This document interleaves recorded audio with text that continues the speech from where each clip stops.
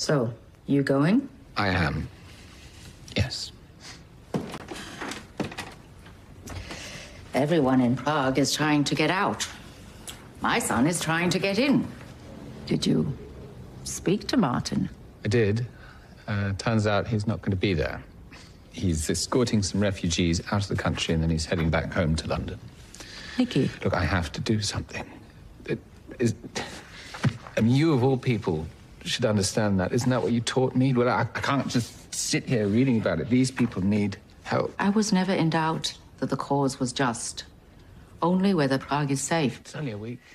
That is a scene from the new film entitled One Life, highlighting the true story of Sir Nicholas Winton, also known as the British Schindler. In the late 1930s, Winton helped secure the rescue of hundreds of children, many of them Jewish, from Czechoslovakia in a race against time before the Nazi occupation closed the borders.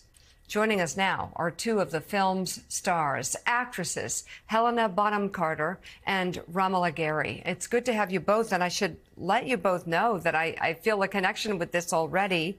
My mother was the great-grandniece of Edward Benish, and she fled Czechoslovakia to England, where she stayed in an orphanage for a year and ate nuts.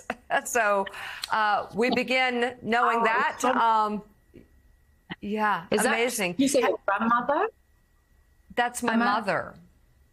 As Your a little mother. girl. You would not be here without Nicholas Winton. Well, tell us about the story and what drew you to creating this. Do you want to go first, Rom, or shall I? Oh, well, thank you. Yes, it was an incredible privilege to be invited to be part of telling this story. Sir Nicholas Winton is quite a well-known figure in Britain. I don't know if that's the same in America, but he was an incredibly modest man who never really sought attention for the contribution that he made towards saving the lives of these hundreds and hundreds of children. But towards the end of his life, he was sort of forcibly outed on a chat show, That's Life, which is sort of British institution, and he was, and that's really what the film dramatizes, the tremendous effort of him and his colleagues to rescue hundreds of children in the sort of ticking time bomb before the beginning of the war, and then also his reluctance really to kind of seek attention for those efforts at the end of his life. Helena, now the same question to you, and also explain the relationships that play out. Well, for me, it was a no-brainer. I think Romola might agree with me that sometimes, to some jobs you and ah, but it's the story and the character. And he's such an extraordinary man. He's like an everyday hero. And I think such an example and an inspiration to any of us who feel somewhat impotent when in the midst of chaos, of world chaos.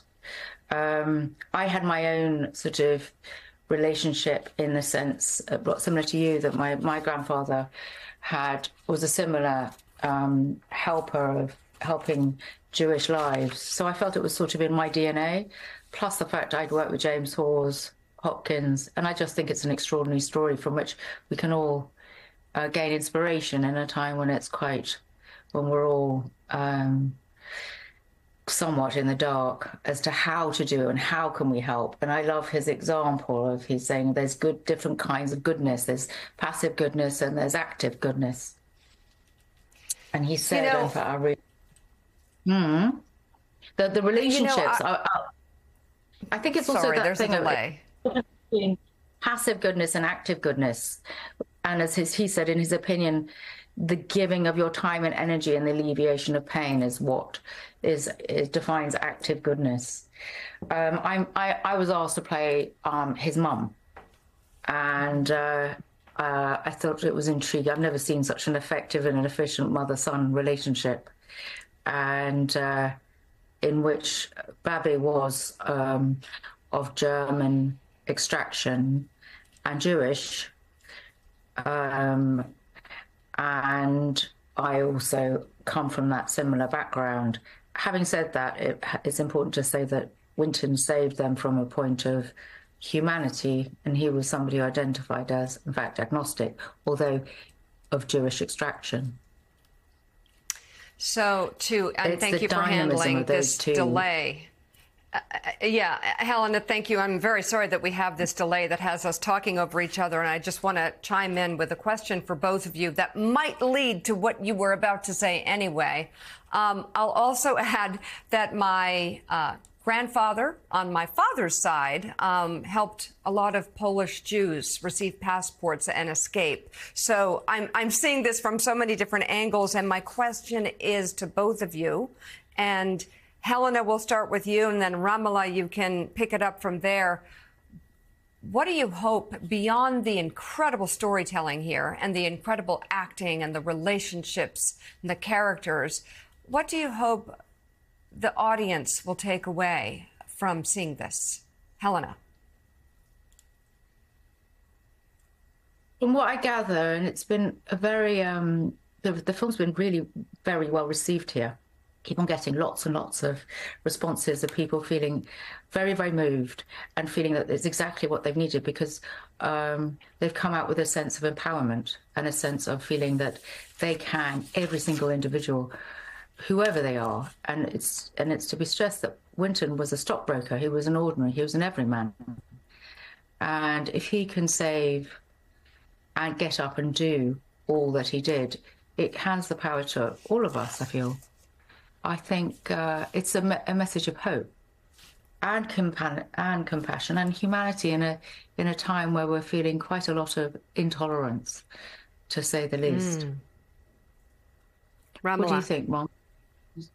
Yeah, I completely agree. I think, I have a lot of friends and family who've seen the film, and, you don't always have people message you afterwards, or, or they don't say anything at all because they haven't liked it. And everyone that in my life has been so incredibly moved by the film. And I think that's because, particularly right now, it's easy to forget that human beings can be incredible, selfless, modest, entirely giving of themselves, and incredibly brave, given the opportunity to do and be so. And it's a true testament to what is best about human beings at a time when I think we really need that. We need to be reminded of what human beings do and can achieve without seeking any acknowledgement for it. And I think it's an incredibly life-affirming and optimistic film for those reasons.